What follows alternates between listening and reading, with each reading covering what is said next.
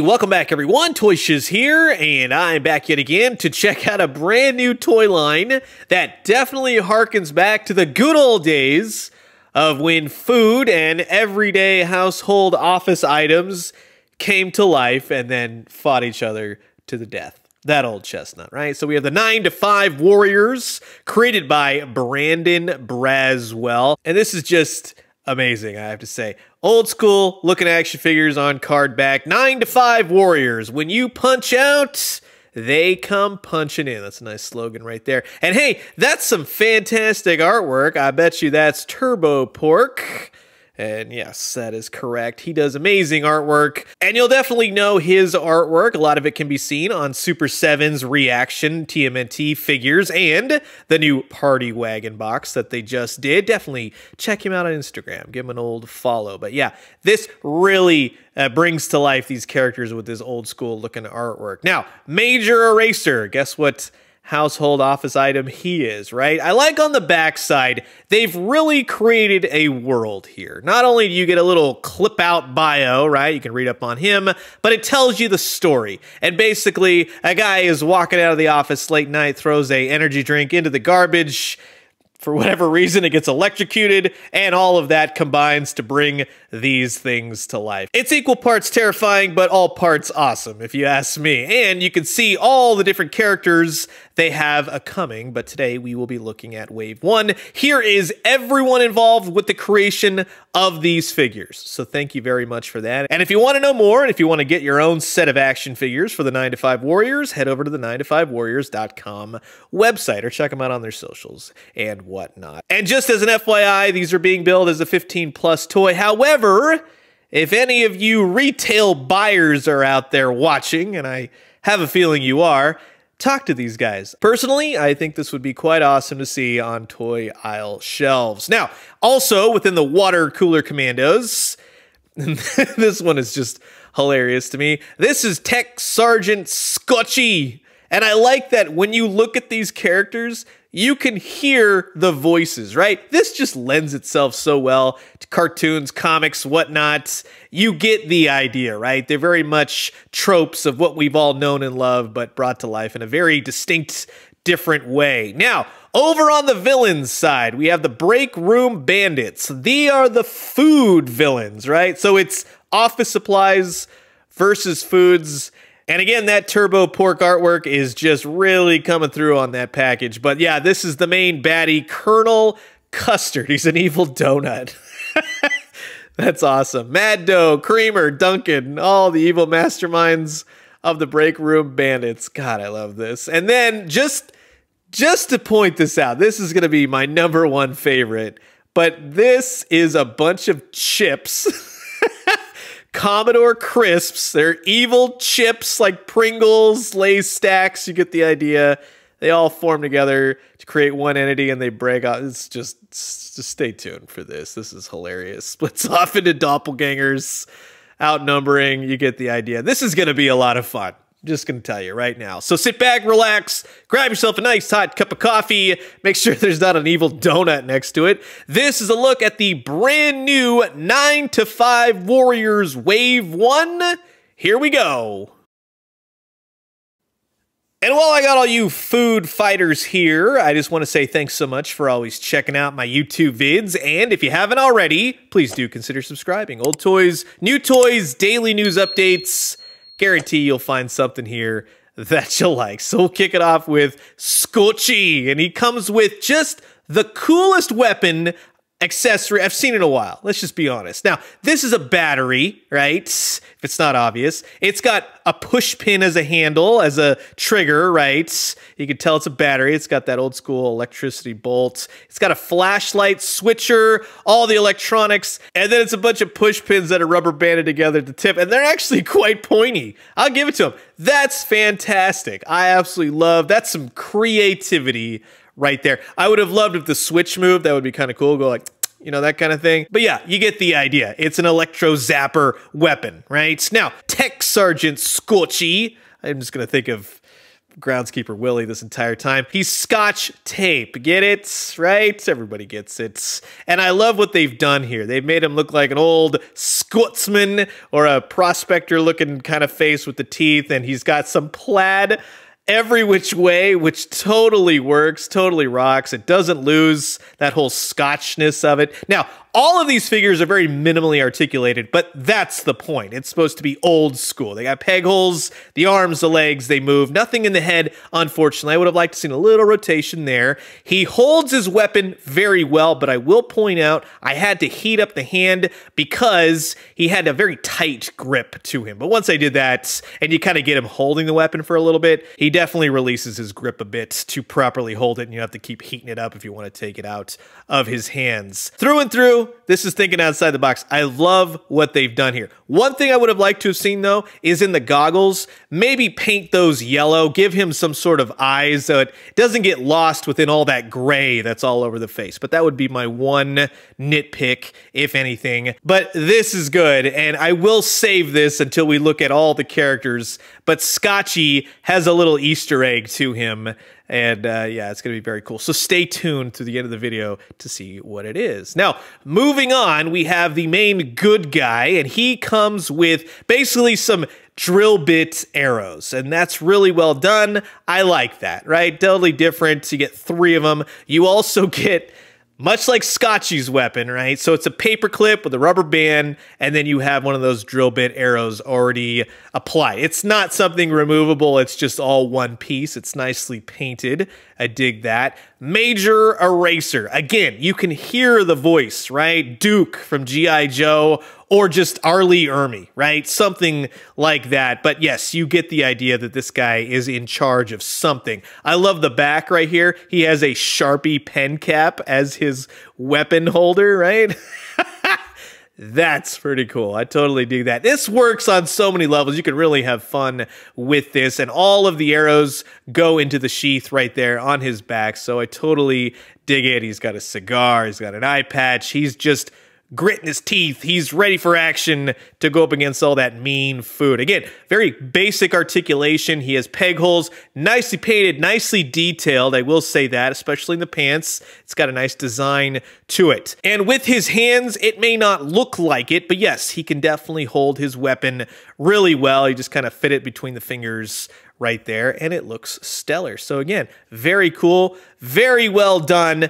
My only gripe, my only nitpick, is that he's entirely too purple. Being that I think of an eraser, it's more of a light pink. I think they should have gone more for that color. He's a little bit too purpley, bubblegum, things of the 80s, 90s, things that I grew up with in that sense. But overall, that's a solid Major General Eraser. Now, we're moving on to the bad guys. And this is where I think I have a lot more fun with these. So you have Colonel Custard, and you have his shield, and of course, it's a coffee cup pull tab kind of thing, right? So very well done. It has all the words you'd expect. Everything's folded back already. Not gonna get any protection if those things are flying through that hole right there, but you get it. It's very cool, and I love this shield. Now, the evil donut, Colonel Custard. Well done. This, if anything, is the most food fighter-ish of them all, right? Very cool. He's got the eyes, the very pronounced features. He's got that goo-filled donut with a bite taken out of it, right? Totally dig that. All the sprinkles. The cape is a little cumbersome because I do wish it had a plug or something like that where it would peg into his back. Now, keep in mind, I am moving him around for this video. Of course, he's going to sit on your shelf just fine, but something that just kind of held it in place just a little bit better. But the sculpt of the cape is beautiful. Again, he's got some basic articulation in the arms. Right here on the box, it does talk about his gauntlet with the spikes. If that could have been more pronounced or maybe something to clip on, I would have preferred to see that just to kind of give him a little bit more oomph. But again, peg holes on the bottom, basic articulation, and he can hold the shield no problemo, right? Which is totally what I like to see. But just the overall expression, all the colors, he looks like a fun-filled donut, but then he's a jerk and he's evil, and you get the idea, right? And that shield's not going anywhere. He's got a nice solid grip, but nothing you have to heat up like Scotchy. But I will say this, yes, I'm having a lot more fun with the food elements of this. I think that the personality really comes through a whole heck of a lot. And much like I said with all the other figures so far in this wave, you can just really hear his voice. He's evil, he's cackly, he's got like a Dr. Claw thing going on, right? Now, finally, we're getting to my favorites of the wave. So he comes with a spear, it's a stick, a rubber band, and an X-Acto, right? So that is awesome. It has the number 1 in there. It says X-Acto. It's just awesome. Well done. Something that's a perfect weapon for a bunch of evil chips, right? Commodore Crisps. My God. Not only am I a fan of Pringles, Lay's stacks, I like those types of crisps, don't call them chips, but this stack of crisps has little tiny arms every which way. This is awesome. Basic articulation, but the best part is he comes apart into 3 separate entities. So I love the way that that looks. And they all stand really well. That's another solid aspect, is that you can get them going in various shapes, right? Basic shape of a Pringles chip. How do you make a toy out of that? Well, they've definitely achieved it, and all of it fits together beautifully. It's got little hooks in the feet. Those are not going anywhere. I love the bottom too, with these little flat eyes in the mouth, and it's just sadistic. But I love it. All 3 laid out. There you go. This is wonderful. Just simply the best. And if you want to combine all 3, yeah, that's easy peasy as well. Although I will say, it's a lot more fun to break them up, right? And then you look at them for a little bit, and you're like, nah, I'll put this guy back together. He's like a fidget toy, right? An evil fidget toy with an X-Acto blade on a stick. You really can't go wrong. I love the creativity of these. This is a lot of fun for this type of toys for this toy line. So you get them all set up on your shelf. You got Tech Sergeant Scorchy, and you got Major Eraser, and of course Colonel Custard, and my fave, Commodore Crisps. That's a solid wave 1. Very outside the box and very refreshing. Let's just say that. Now, you've been patient long enough, so here's the Easter egg I wanted to share with all of you. Maybe some of you ordered the figures out there. You're looking forward to this. Unless you want to skip it. I don't want to ruin anything, of course. No spoilers.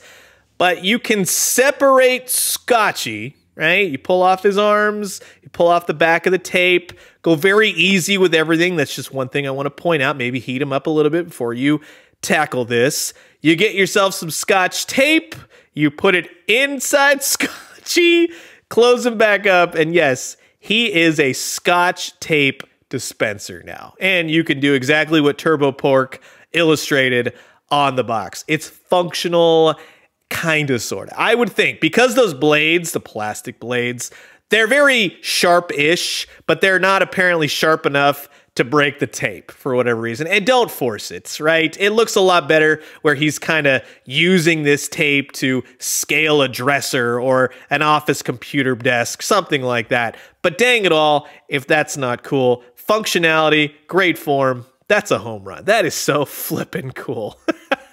Now, if you were wondering, where do these scale? Well, they're definitely smaller. So I would say, and I would guess, that if you are a big fan of Food Fighters and you have the original Mattels, these will probably fit right in on your shelf. However, as they are smaller, you get to see, you have McFarlane, you got Mattel, you got NECA, you got Marvel Legends. They're going to be very much their own thing in terms of scale. Now, you want to expand upon this universe. Well, the folks over at 9 to 5 Warriors definitely have you covered, and that's what I really like to see. There's a lot of heart put into this. You know exactly what they're trying to achieve here, and I feel like they've done that in spades. So you have trading cards, you have a comic book with these action figures. The 9 to 5 Warriors box, which is supposed to be like an old school cereal box, right? It has factoids, got proof of purchase. It's got all kinds of games all over it. Find the 9 to 5 Warriors, and I love right here where this guy's crushing the nutritional facts. That's that's awesome. But inside, once you pop the top and everything else, yes, there are trading cards. And I absolutely love what they've done here because they've managed to get that feel of old school packed trading cards.